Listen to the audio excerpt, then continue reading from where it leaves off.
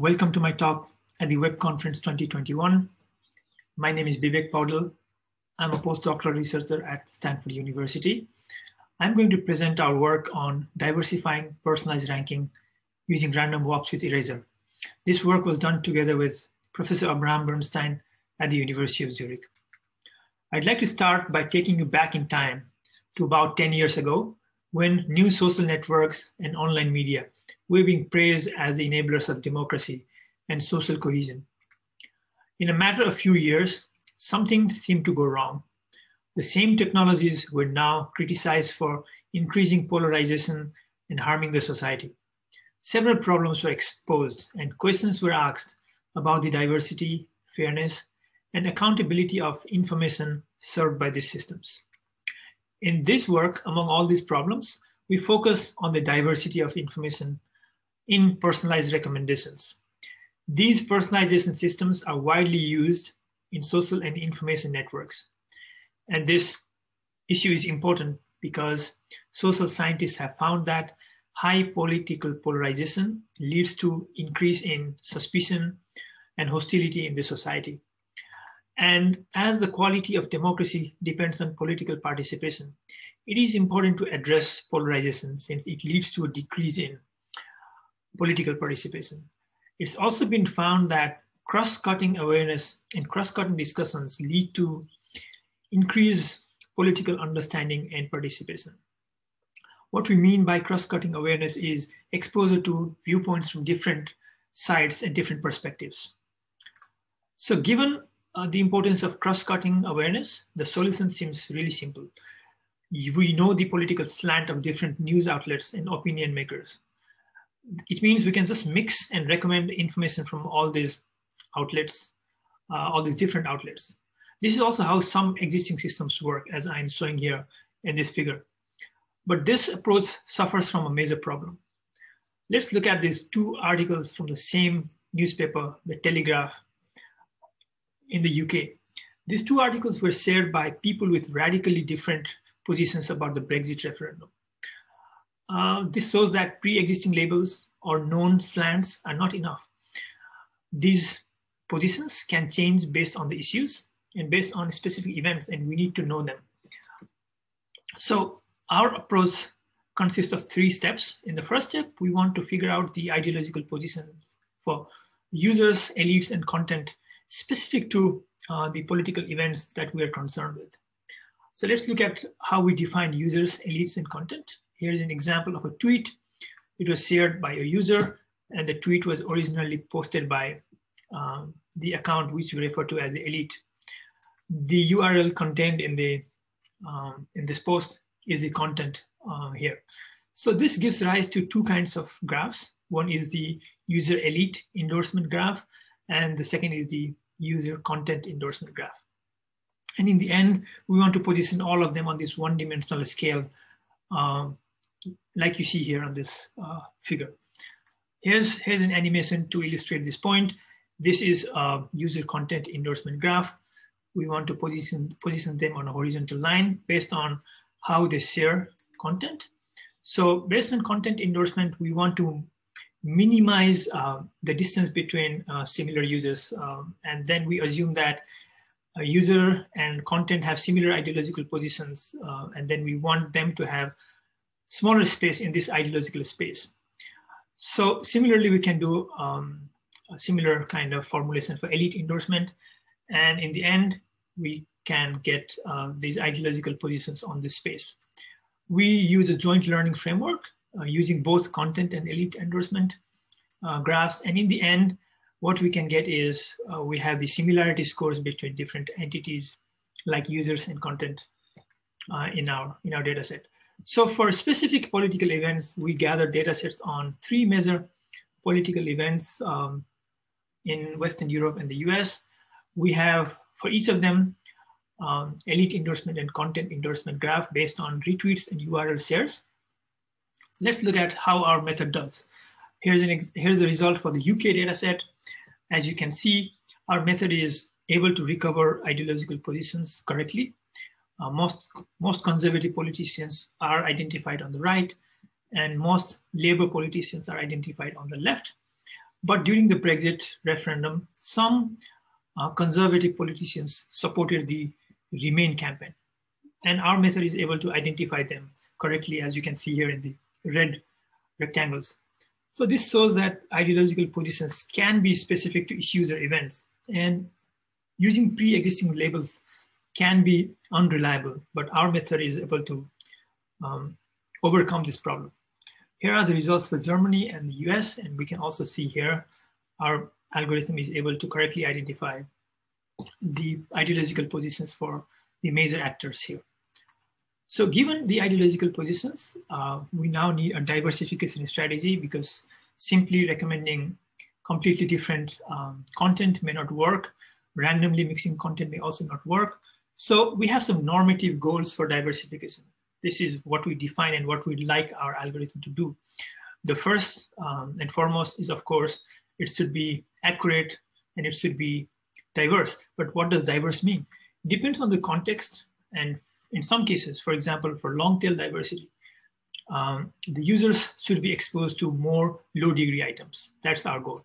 And in our case of political ideology, we define a bridging strategy in which we'd like to expose users to viewpoints from the other side, but that should not be very polarizing or different. And we use what we call bridges, which are essentially weak ties for diversification.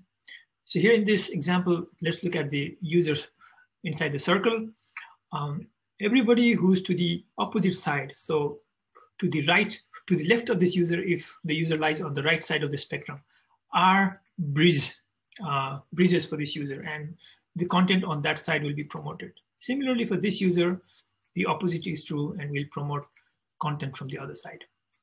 So diversification, in our case, mathematically, we define it in a erase matrix Q, which is defined on the user item graph. And what this matrix defines is it defines which random walks to prefer over the others. And by preferring certain random walks, it modifies the transition probability and changes item scores, such that in case of bridging, we promote items that are either to the left or to the right of the user. In case of long tail, items that have low degrees. And we can define other diversification strategies similarly. So as long as we can define some property on the item or user item pairs, we can introduce new diversification strategies. And it is a generalized framework for personalization. So given a diversification strategy and ideological score, how does our algorithm actually work? Let's have a look. Our algorithm is called random walks with Erasure. It operates on a bipartite graph with m users and n items. The first step is we do a normal k-step random walk on this graph, and these probabilities are specified by the transition matrix. Additionally, we have the erase matrix Q. So first we sample multiple rounds of k-step random walks, but at each round, the initial state probabilities are modified based on Q. Here's an example. So in this user item graph, we start the exploration from user 4. This is the first step of the random walk. Here's the second step. In the third step, now we get the scores. If we started with a mass of 1, we'll end up with these scores on each of the items. And this can be obtained using the transition matrix. Now we have a erase matrix Q, which is defined based on the degree of the items. Higher the degree, higher the eraser. So we can also calculate the amount of erase score on each node. Then in the next round, all of this erase mass will be gathered as the new initial state probability, and the transition probabilities will be modified. This process continues. And after m steps, we can calculate the score of item using this formula given here. So we can see that a normal random walk exploration would have given equal score for item 1 and item 2, but our modified exploration reduces the score for high degree nodes and increases the score for low degree nodes. Similarly, we can do for political content diversification.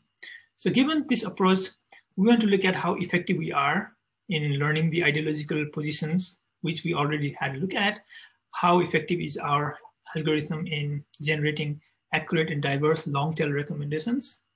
And finally, how accurate and ideologically diverse are the recommendations made by our algorithm.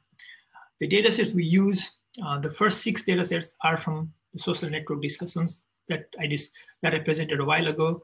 The 2 other datasets are from recommendation systems. We test them for long-tail diversity, but I'm not going to discuss them here. And for the baselines, we look at the state-of-the-art recommenders found by a recent evaluation study. They include some matrix factorization, some graph-based and other algorithms.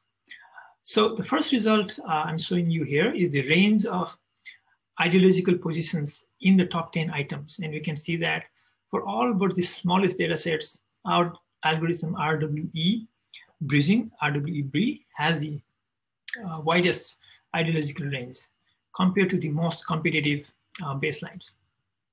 Here's another result on the US RT dataset.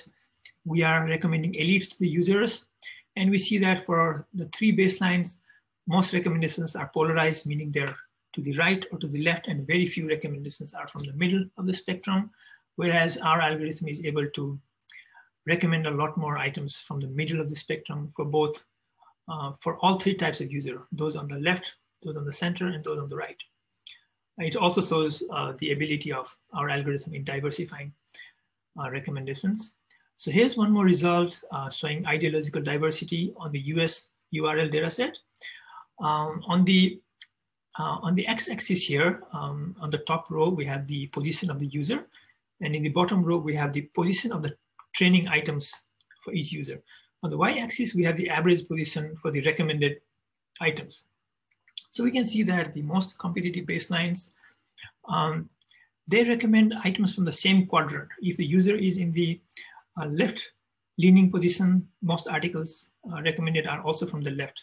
But our algorithm recommends more items from the upper and lower quadrants to user in the left and right, respectively, and items from the centers to users throughout the spectrum. We can also see similar result when we look at training position compared to the recommended positions. Here's a second result. We look at the shift. By shift, we mean the difference of the position of recommended items to the user's original position or the user's training items position. And we can see here that our algorithm, which is on the rightmost column, has a bigger positive shift for user in the left. You can see the range in the y-axis here, and a bigger negative shift for users on the right-hand side. In comparison, the 2 other algorithms have considerably less shift for most users, and items are concentrated in the user's own quadrant, showing that their recommendations are not diverse. And this is true for both cases when you look at either the user position or the training position. Finally, we have some measures in which we weigh this ideological diversity using the user's position. We want to look at whether our algorithm fulfills 2 desirable properties for recommendations. The first property implies that for users on the left of the spectrum, a bigger positive shift is desirable, and similarly a bigger negative for the users on the right. And also for users with higher absolute positions, the users on the extreme, a wider range of recommended items are desired. So we weigh the recommendations by the user's positions. So in this table, the bottom 2 rows correspond to accuracy, and the top 5 rows correspond to diversity. And UW means weighted by user's position, TW means weighted by the training items position. We also saw the different parameterizations for our algorithm. And let's have a look at the results. In this case, lower values for the first 4 rows are better, and higher values for the bottom 3 rows are better. So when we look at the diversity measures, we find that our algorithm is able to diversify better than the baselines. And also in terms of accuracy, our algorithm is more accurate, and the accuracy does not change that much even when we change the parameters, although we are able to increase the diversity. So in conclusion, I presented a probabilistic model to estimate ideological positions. I described a personalized ranking approach based on random walks with Erasure using two different diversification strategies. And I saw that our method is a general framework for diversifying recommendations. Thank you very much for attending my talk, and I'm open to questions and happy to discuss more. Thank you.